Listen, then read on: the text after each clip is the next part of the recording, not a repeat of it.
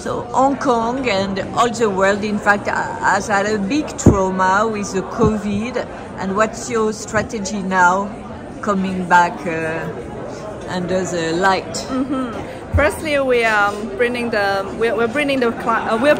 guests back to Hong Kong. That is my #1 focus of this year. And so far, I have seen so many familiar faces and the key figures in town, which I think we have reached our first steps already. And obviously, let's see this week. Everybody is so excited to welcome back. And Hong Kong has been, traditionally we love to be a host. And with the border opens again and no travel restrictions again, we can finally play host again. And the strategy this year is really bring art back to people's life. That is the reason why, it's the very first time we're bringing artworks outside of the convention center. We're bringing our sectors out of the convention center. So we're collaborating more with the local institutions as well as the regional institutions. And the next step is to even bring art beyond the border of Hong Kong and really expand our influence in the region. And so, but this year you have less participants to the fair than in the normal years. So why? Why is that? Well, the reason why we are not back to let's say 240 shows, 240 gallery show is also because when we closed the applications, it was back in June, and there was still 7 days quarantines back then. And even with the 7 days quarantine back in June, we received this number of galleries. So I myself is really proud of the results. Obviously, in the past few months, when the travel restrictions lifted again, people have been knocking on the doors and asking Angelle, can we participate again? Can we apply? Obviously, the show at this scale, we need a sufficient production time. That is the reason why we don't want to expand immediately back to 240, and we want to make sure that the existing galleries have enough time to really bring their presentations and produce their shows on site. But next year, I'm looking forward to get back to an even fuller program. Okay, and what about Hong Kong? The geography of Hong Kong itself in terms of art has completely changed. So you completely believe in the future of Hong Kong as the city hub for art, right? Absolutely. Even during the pandemic, Hong Kong has not stopped, because inside Hong Kong we never really had a lockdown. That's why the city is basically carried on.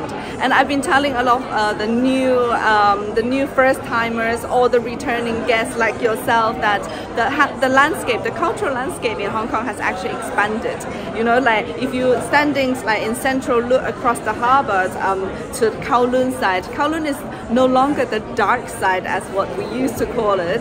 From West Kowloon and plus dark side. We used to call Kowloon the dark side. That was the slang. That was the slang back in the 90s. And then, but now, if you look across the harbour, from West Kowloon, there is M+, there's the Palace Museum, there's Hong Kong Museum of Art, there's K11 Art Museum with K11 Art Foundations. Basically, across Kowloon, the harbour front is a complete, comprehensive cultural landscape. And on the Hong Kong side, in Central, we don't only have Pedal Building and H Queens anymore. The Tycoon is more comprehensive than ever in terms of their contemporary art offerings. And now there's the South side stretching from, which is becoming very important. Exactly. Right? The South side alone has more than 20 galleries and stretches from Wong Chuk Han, Team 1 and Repulse Bay. Now we even have our own artist-run space in Hong Kong. So with the institutions coming up, building... What's the name? Current Plans. Okay. Yeah, Current Plans, and there are a few more. And also, international galleries have not left Hong Kong even during even since the pandemic. And auction houses have been expanding, as Noah has mentioned. We just believe that for the most obvious reason, Hong Kong geographically is at the heart of Asia, and with its status as the financial centers plus the tax-free benefit, with like one of the biggest art logistics systems inside here, and a very strong domestic market with a domestic collector base. We, as Art Basel, really believe that Hong Kong is the best city to do art business. And just give us some advice at the fair. What could we not miss? Definitely do not miss the discovery sector. That has always been one of the most popular sectors, and encounters as our returning special sectors with 14 installations on site and off site. Do not miss that. You will not miss that walking what around about the the galleries? The galleries, I would recommend you, in terms of encounters, definitely see our two Hong Kong artists, Trevor Young and Jeff Land. And in terms of galleries, check out our very owned modern gallery Kwai Fong Hint on level 3, bringing like this statement piece of George Matthew, and as well as the return. Yeah, as well as the Georges Mathieu, yes. French one, and we have a statement piece as well.